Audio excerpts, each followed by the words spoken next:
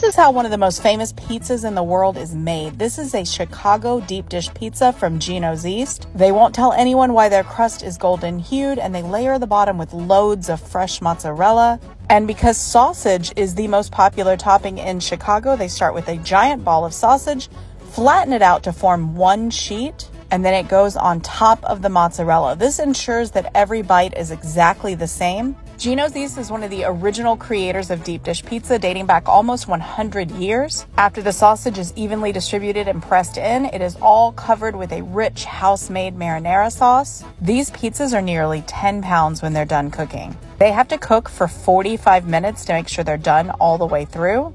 And because all that sauce is on top, a specially trained chef has to flip the pizza out of the pan to keep it from spilling. And you're going to want to see this cheese pull. Would you try it? Details and comments. Follow us to see more.